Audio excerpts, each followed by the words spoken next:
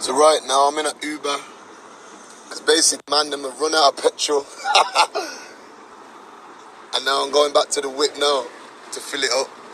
Knowing my fucking day. What a fucking 12 hours.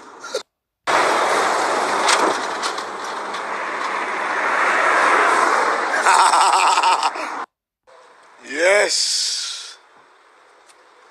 Yes. Yes. Apparently, yeah, Miss got shot and robbed during an armed robbery in Portugal. Like, in the last 24 hours. That's what the newspapers are reporting. I saw this on Instagram and everywhere else.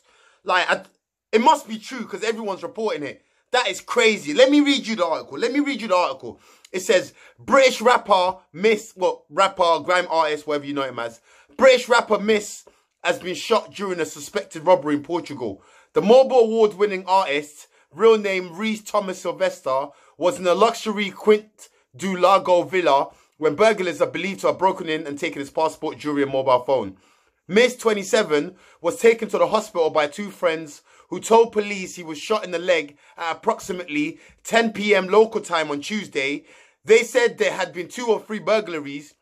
They said there had been two or three burglars who had Irish accents. The rapper's condition is currently unknown.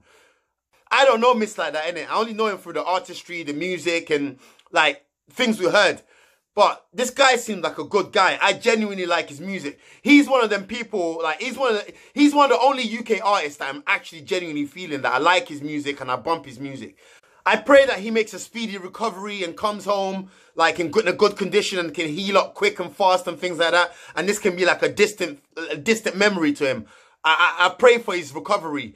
Apparently he was performing at some Afro Nations festival in Praia de Roche from the beginning of the month. So he probably stayed out there to enjoy himself. Nice weather out there and all that. So yeah, I hope he gets better.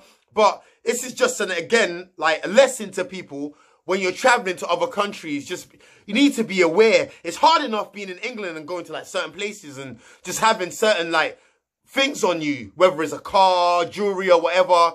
But people, you have to take care. When you go on some of these holidays, you got to be mad careful. Because literally, there's people around. Like, you might go to like a certain area. It's a nice area where only like rich people stay or people that's doing well stay.